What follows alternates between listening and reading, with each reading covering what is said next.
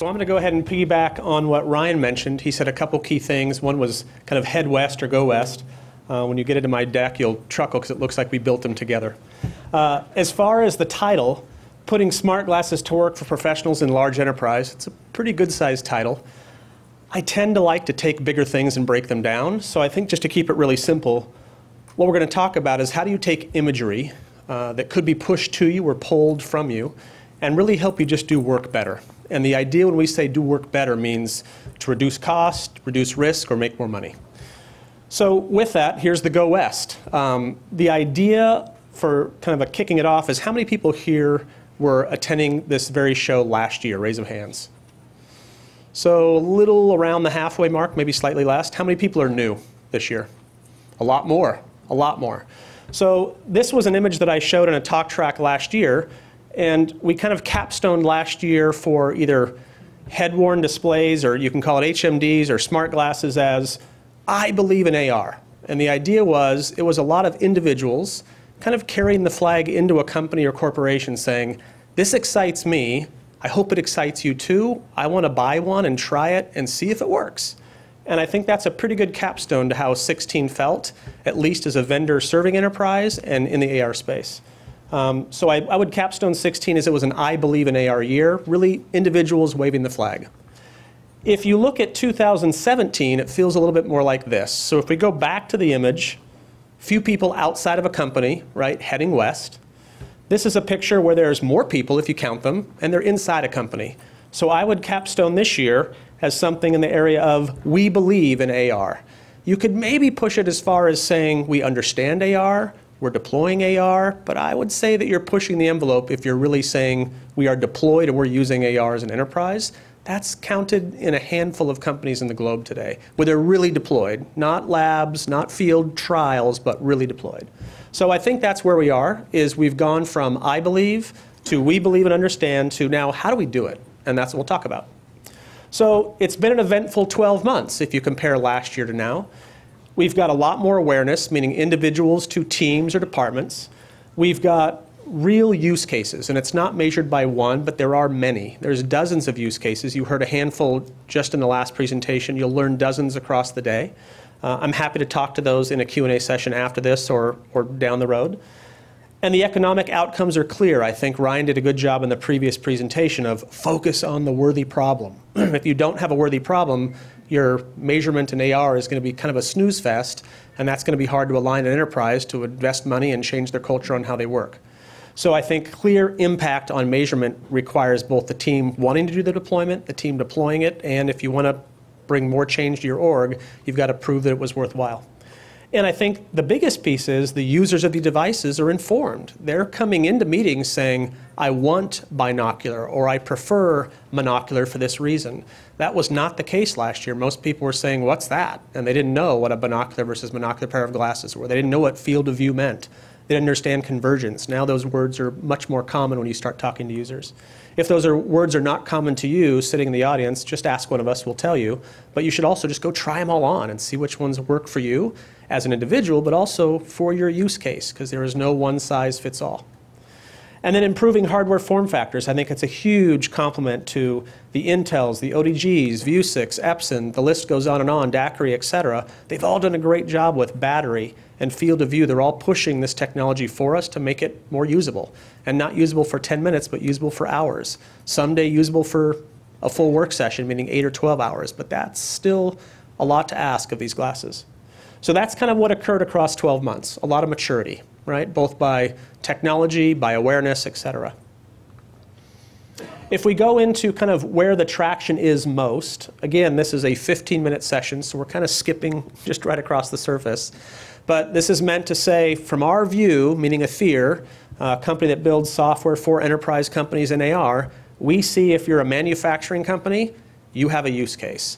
If you're building something really expensive or really heavy, that also is a really kind of good multiplier, or to Ryan's comment, something that compounds it. We'll talk about why. If you're building that thing from an assembly standpoint, or you're servicing that thing you've built, that thing could be an airplane, it could be an automobile, it could be a large piece of machinery, again, pretty good use case. But then there's some wrinkles that come out. you probably have a noisy environment, so voice control may not always work. It can work beautifully, but it needs to be a certain level of ambient noise. You might have a tool in your hand, or you might have a glove on your hand. Therefore, sometimes touchpads won't be the most intuitive or the most useful, and it's going to slow you down. These things are supposed to speed you up, so we have to meet the user where they are, not have them swim to our device. So there's lots of subtleties on when you say assembly and service, what that might mean from a design requirement of hardware, software. But then also, I think in previous sessions they were mentioning the importance of getting to the business. I think the last speaker said that's where it goes to die if you head to the IT or innovation group to start. I don't know that that's necessarily true. You have to play with all groups in enterprise because they all play a role. Some people are there to guard and protect to make sure that bad doesn't happen. Some people are there to innovate and break doors down to kind of cause change. But all parties have to exist in enterprise, so you do need to serve them. I would suggest that you focus on getting someone to adopt and sponsor the project, maybe on the business side. We found operations, when you're thinking about manufacturing or heavy machinery, assembly or service, ops is a great group. If you don't think about ops, manufacturing is a great group. There's all those sub-segments called field services. All those groups will listen to you because they have these pain points. But I think at the end of the day, you also have to think big. You're not going to go sell a AR solution or adopt it wildly in a company called Doug's Donuts, unless Doug Donuts is huge. But going to someone who's building machines to build donuts, that might work. But you've got to be up in the food chain so there's enough volume that when you're saving that suggested 5 or 10% improvement, you can really make an impact in their EPS, or earnings per share. So that's where the traction is. I would summarize it, because I'm much more visual, as this. If you're building something where you go, oh my gosh, we can't fix this without so-and-so, and that so-and-so is not standing next to you, but you have to probably fly them in, that could be flown in from across the hallway, but again, they can just walk to you. But literally you're saying they need to get on a jet to help you solve something, meaning fix it or make it begin again. Like, let's say you're a manufacturer with a synchronous line. I was on a panel a couple weeks ago with a group from BMW, and they produce 1 car a minute. And their average car is more than $50,000. So they're looking at a $3 million loss if they don't get that line back up, because anywhere along the line that pauses, nothing spits out the tail. So when they have a problem with a vendor building a piece of machinery, they're losing $3 million an hour. They're going to fly someone out on a very fast plane to fix it. But wouldn't they love to do this, which is kind of like, beam me up. I just want to see it and see if I can solve it before I get on a plane. Plane costs money, plane costs way too much time, and we're hemorrhaging that $3 million per hour. So I think what AR, and MR kind of combined, whether it's got a 3D method of kind of tracking the real world or not, that's really what it's promising as far as what enterprise can do with this technology today, is we can basically make the need to fly people around to fix stuff that breaks. And you can kind of teleport them virtually to see the problem, rally a lot of smart people around and see if you can solve it, or at least bring the right tools and the right team to solve it. Because a lot of these field services groups say, we actually fly people twice. One person goes out and goes, oh, I can't fix that, but Ted can, or Larry, and he needs a very different tool. And they've done 2 flights, and now it's 3 or 4 days, and the millions have stacked up. So if nothing else, put a pair of glasses on, call home, and have some really smart people collaborate going, now we know what it is, we really feel it, we'll send the right team. Or possibly you can solve it right there. So with that, here's what we've observed. See what I see seems to be kind of the killer application.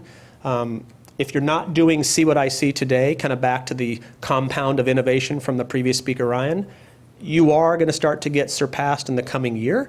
If you start now, you're not late. So go back home and say, hey, it's okay, we haven't missed the wagon. But if you're not doing it in the next 12 months and really doing it outside of a lab and in a field, I think there's people that will work faster than you, and that's a shame. You should pick something up and try it. Users in high traction industries, again, manufacturing, et cetera, have tools and gloves like we mentioned. So the interactions of buttons or voice or gestures or head motion, those are all modalities of how to communicate between a human body and a device. A lot of the hardware out there today has 1 or 2 of those. We at Atheer think one of the best approaches is to have many of those, because at some point I have noise, I can't use my voice, I have a glove or a tool, I'm probably not going to touch a trackpad, or I'm doing a video call and I've got an expert looking, my head motion is going to drive them crazy. So you need to have a lot of different options to say, how am I going to talk to this device so that home can see something great and help me on the field solve it fast? But the bottom one is where it's really hard. And I think, again, coming up with artful UI, so the interaction is more intuitive than not. The device can be pulled by the users versus pushed and then kind of become shelfware. That's where I think all of us in this room have a little bit of a role to play. We need to deploy these things to users early and get feedback and tell software companies like us, that's not going to work and here's why. Or to hardware makers to say, I need you to change this and add more modalities because it's going to starve on the factory floor. All of us need to kind of, to the previous speaker, head west and move this along. But there's a lot of change that still has to occur to make it flawless. We're not quite there. So what we've learned, your users and their work environments are really diverse. There's no one size fits all. I wish there was, but it doesn't exist. I think that these users have high standards. They should, right? They're experts in their area of focus. They know exactly what to do, and when they don't, they want help, and that help needs to work. If that system falters or flickers or any kind of thing starts to not work right, even just the Wi-Fi signal is lossy, skepticism falls in and they go, this is too early for me, thanks, I'll take a tablet, or better yet, thanks, I'll just put the email in, request, go have a beer, and wait for you to fly your person out on the plane. So to make it right, we've got to really dial these solutions in. So kind of back to a recap, we started off with 2016 was an I believe scenario, individuals carrying the torch of AR. This year is companies are now starting to say, hey, those people that were talking AR last year were onto something. I'm seeing this be an applicable use case. Let's try it in our lab. Let's now take it from the lab to the field. And when I say field, it's a controlled environment with real users.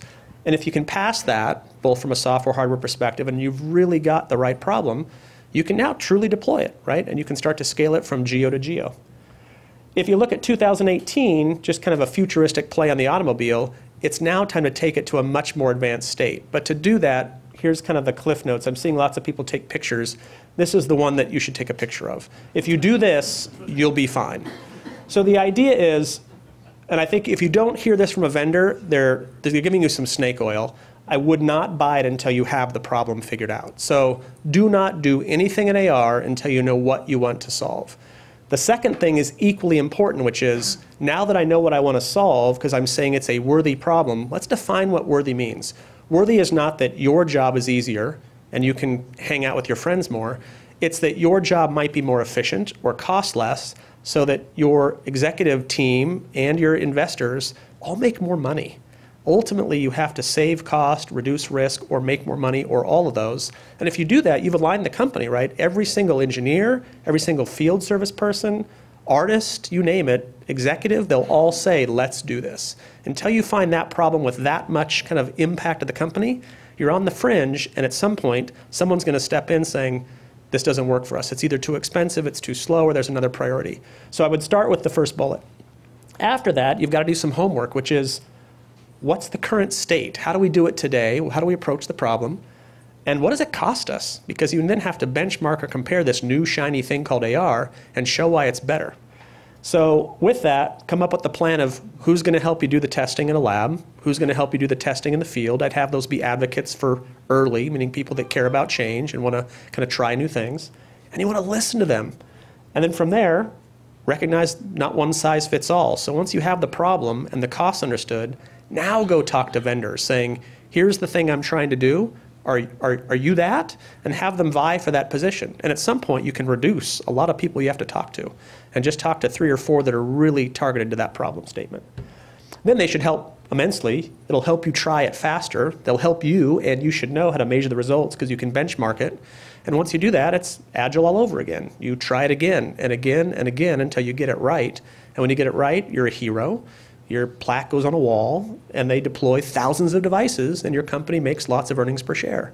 That's not happening today all over, but it's happening in pockets, and those groups that are doing it now are kind of giggling, saying, this is fun, and we're making change, we're making money, let's do it again. And so it's not impossible, it's just a matter of inertia.